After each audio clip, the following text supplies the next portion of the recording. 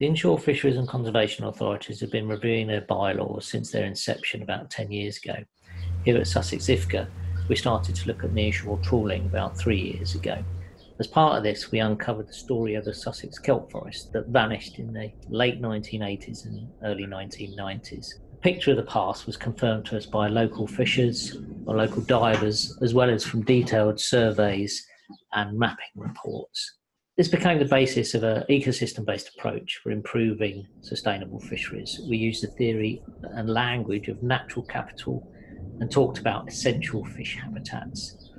We worked on the basis that the now extinct kelp forests of Sussex could be restored and once again become the ecological engine driving local sustainable fisheries.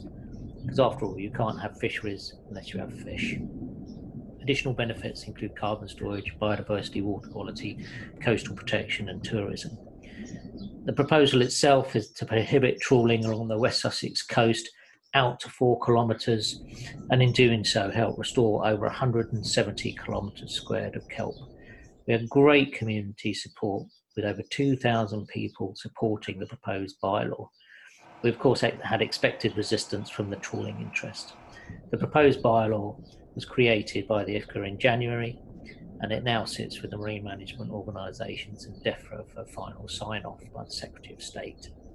In summary, the mechanism to get this sort of progressive work done is already there. Where there is a will to do so, the status quo can be changed. This is about the art of the possible. You can create significant positive change in the sea around us that benefits the environment, the community, and the economy for the long term, and you can do that right now.